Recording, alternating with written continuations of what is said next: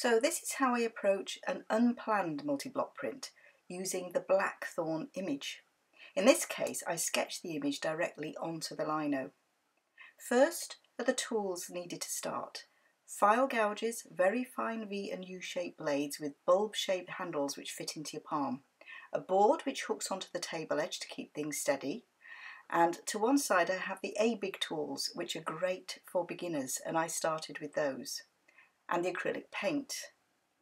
I use a Sharpie to mark the lino as it stays put, and then an acrylic wash so that the carved areas stand out. For some reason I always use a red wash which turns the lino pink and has now become a habit. I have to use a magnifying glass with detailed work, which is the white plastic thing in the foreground. It is attached to the table, makes life a whole lot easier. My eyesight is deteriorating with age. The first thing I do is carve out the outline using the finest V-shaped gouge. And when the outline is in place, I use the smallest U-shaped gouge to start working into the design. One of the first things you learn is to always carve with the blade moving away from you and your fingers. When I started linocut carving, I always had elastoplasts on my fingertips, always. In fact, one company that sells these types of tools includes a couple of elastoplasts. The story behind this print starts with a stroll along the path beside the Dinas Railway. The blackthorn was in full bloom, and so I took a couple of snaps using my mobile.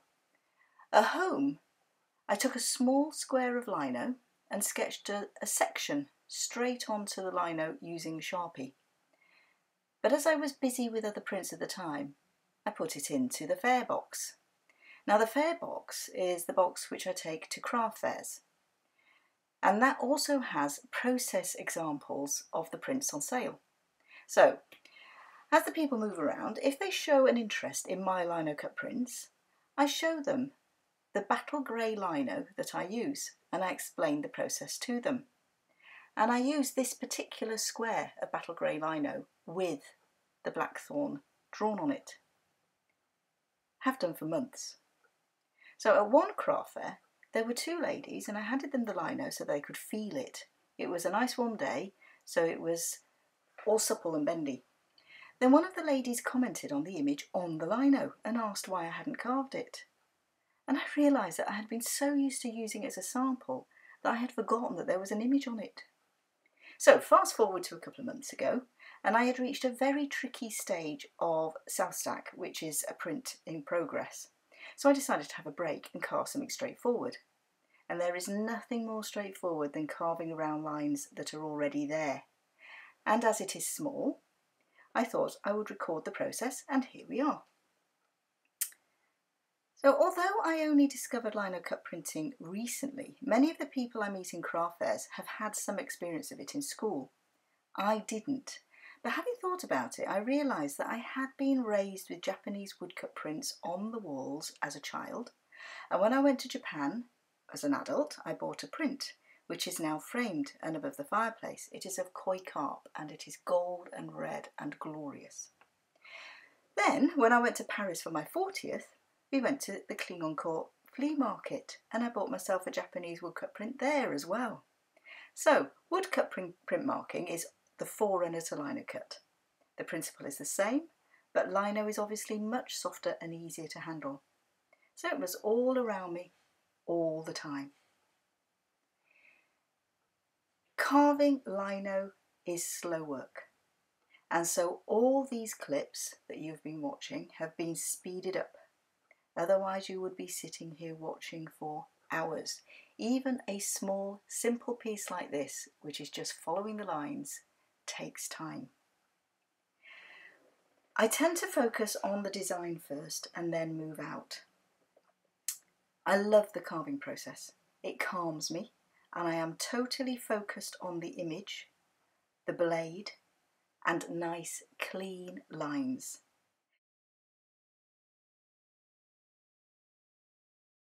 And here we are. The print is all carved and there is no surface pink left to be seen. Using a bit of leftover grey ink, I test the lino to see if the image is clean enough. It is, but the blackthorn looks a bit lost on its own. So I had a bit of a think and had the idea of moonlight shining on the branch. So I tested it out using wet on wet watercolour. The ink is oil based, so I can soak the paper with water, doesn't affect the image, and then just drop the watercolour on the paper. So now I've decided that I'm going to have a background, I need to create a second block to provide that background. Now to do that, I need to transfer the image to a second lino. And of course, the original image itself has gone because it's been carved up. And so the only image I have is the carved one. So the way you do it, or the way I do it, is to ink up the first block using Payne's grey ink.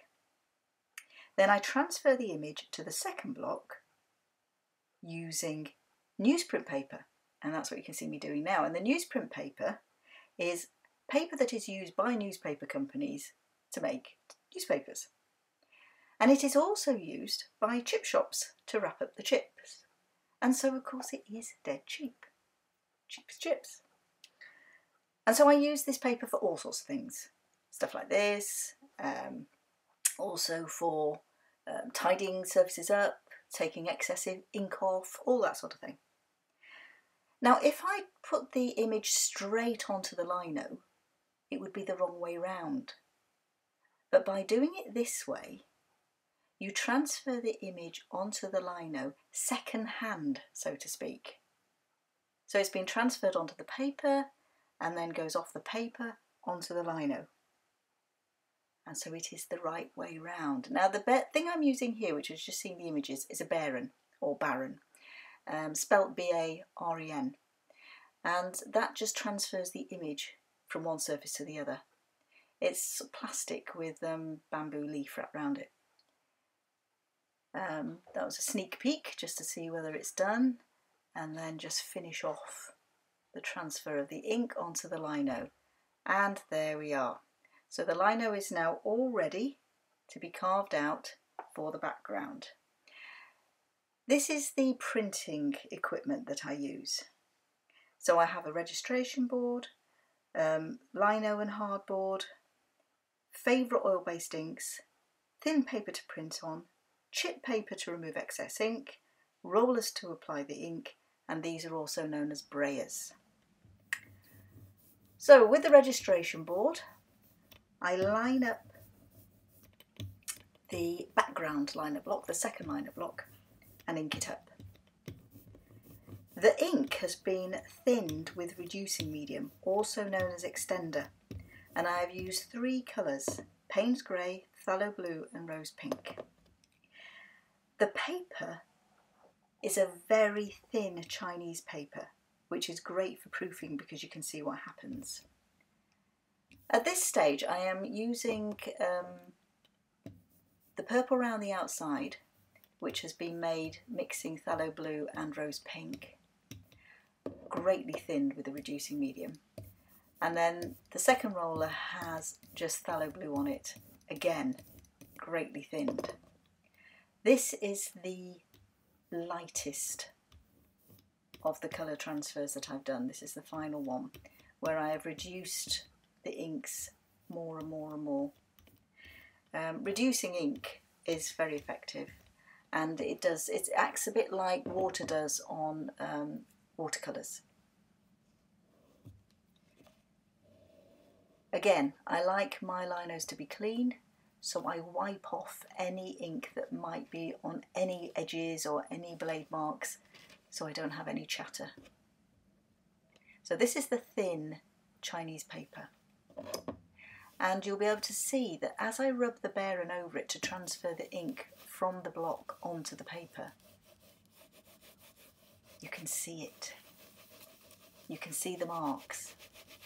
And this is the great thing for using this for proofing, because when you start using heavy duty paper, you're working blind, you can't see what you're doing. All you can do is feel it, and it sort of embosses the surface. But with very, very, very thin paper like this, which is still cloth based, so it's robust, you can rub it. As you can see, I'm scrubbing away with the bearing. The ink comes through. It also dries very quickly, even though it is oil-based ink. Did a sneak peek again, noticed I'd missed a bit, and so rub that on, and there is the image.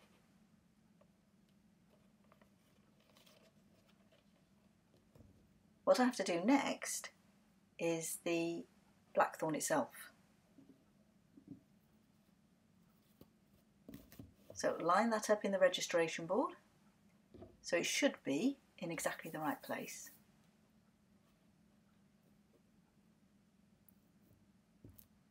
Cross fingers. Using Payne's Grey as the colour. I find black too hard when you're using light colours.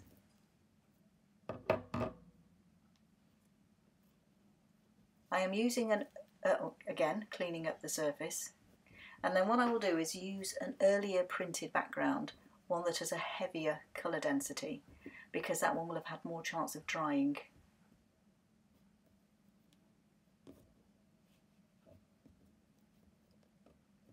So make sure it's all lined up. Put the Chinese paper on top with the background already on it. In fact, I've found that with this Chinese paper, it doesn't really matter whether you put the foundation image on first or the background. It doesn't seem to matter at all. The Payne's Grey will still stand out. And this is the moment of relief, as you're actually rubbing the paper with the bearing, and the ink comes through and you can see that it is where it is meant to be.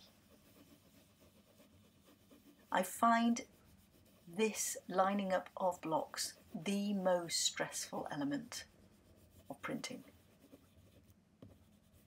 But when it works, it feels fabulous.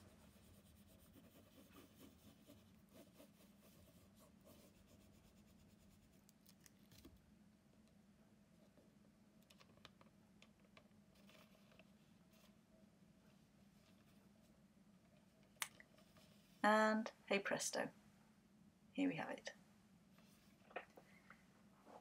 Okay, so here are the two blocks, background, foreground, and one of the proofs.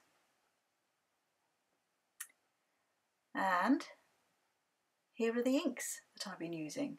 And as you can see, over on the right is the phthalo blue with the pink, and then a gradient mix, and then the blue, all thinned with a reducing medium.